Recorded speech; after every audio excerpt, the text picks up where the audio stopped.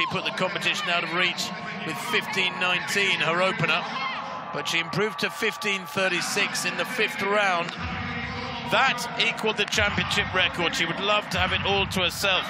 She shares it at the moment with Lebedyeva of Russia from 2004, 18 years ago. This, the 6th and final jump for Rojas, the last jump of this final. She's confirmed as world indoor champion.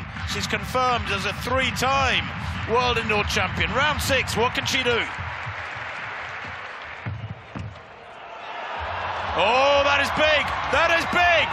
She might have done it again, gets the green light, and Rojas magically produces the goods at the last call of action. That, I think, might be a world record. 15.43 is a world record. What has she produced?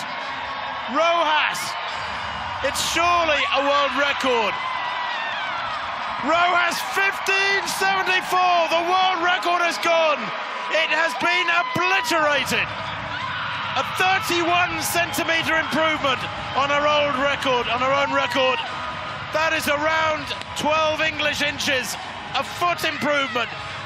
She doesn't do it by small margins, this lady. 15 metres 74. There has been talk of her reaching out to 16 metres, and who now would doubt her ability to reach that